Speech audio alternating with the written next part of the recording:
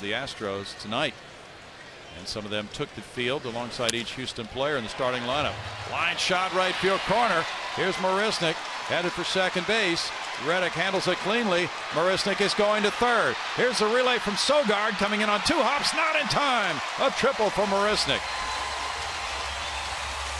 First triple for Marisnick.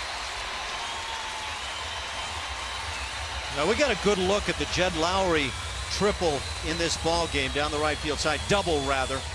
But this is the same look from Jake Marisnick, who is trying to become that major league hitter that could be quite an impact player, and that was really the same thing going on. He got a pitch away and he did what every hitting coach would ever say: go with that ball, hit it sharply, don't just flare it.